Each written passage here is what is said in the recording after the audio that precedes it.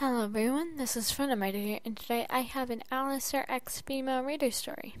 So I know that someone at one point asked me, hey, is it possible for you to do more male X gender neutral stories? And I don't intend to worry you guys. There will be an Alastor X male reader coming out soon, or at least a gender neutral, but I am not very good at writing yaoi, as I tend to keep it more on the romantical side of things, mainly because I just have a hard time writing smut. So be aware of the fact that I don't often write yaoi, so that's probably why I have more difficulty with it. Anyway, so I decided that for this I decided why not go ahead and try a blushing idea for this story. It is simply titled Blushing, and the dress that is being shown right now is what you're going to be wearing in the story. Anyway, let's get started. You are getting ready for the day to start, choosing to wear an innocent red dress. That's what the dress says above. And if you don't like the dress, then just insert your favorite red dress. It's red for a reason, trust me. You are well aware that most people in hell typically wear something skanky or whorish. But even though you were a horrible person when you were alive, you always kept yourself looking classy. So why should you be any different in hell? After you got dressed, you put on your makeup and headed down to the lobby of the hotel. You were a recovering serial killer and thief, so that's what landed you both in hell and this hotel. Since you were the first person to come forward showing interest in the hotel, you were naturally smothered by Charlie and even Baggy a bit. You never saw what you did upon the surface as that bad compared to what others had done to you in the past. One would call you insane for that, but that was your logic.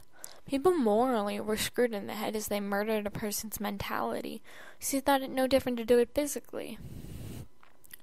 Alastor just got into the hotel, and he stopped dead in his tracks as he saw you at the bar alone. But what caught his eye the most was the dress you were wearing. It was absolutely gorgeous on you, and just the simple way that it fit your figure made you simply look divine. Alastor was so entranced by your beauty that he didn't even notice Angel just come up to him. Hey, Al, you alright there, buddy? Alastor snapped out of his trance and glared at Angel. What do you want, Angel? I see you're eyeing your name over there. Why don't you go say hi? Alastor rolled his eyes and erased Angel's mouth, which is a stream reference, by the way. He then walked over to you, his smile returning. Hello, my dear, your name? Might I ask why you're so dressed up for? What you're so dressed up for? Huh? Oh, no reason. Well, I must say you look marvelous. You should perhaps consider dressing up more often. You blushed a bit. Thank you? Alastor took a seat next to you, causing you to blush a little more. Alastor was completely oblivious to your flushed face, carrying on to ask a second question. Your name? May I buy you a drink?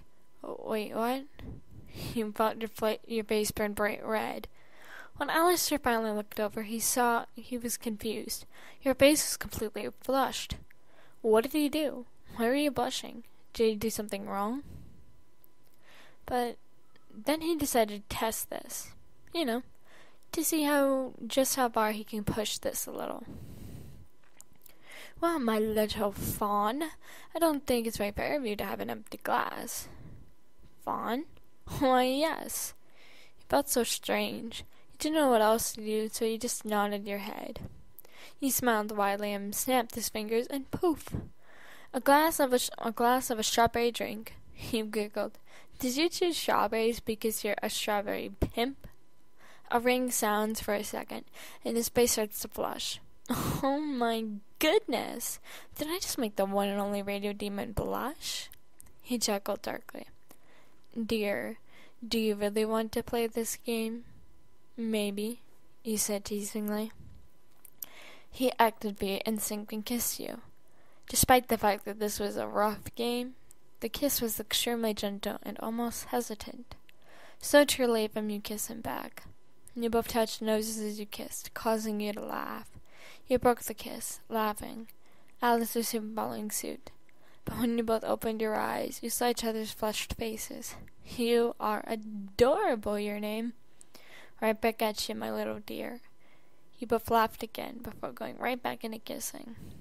The rest of the day was just spent cuddling, kissing, and listening to Alastor's wonderful radio station.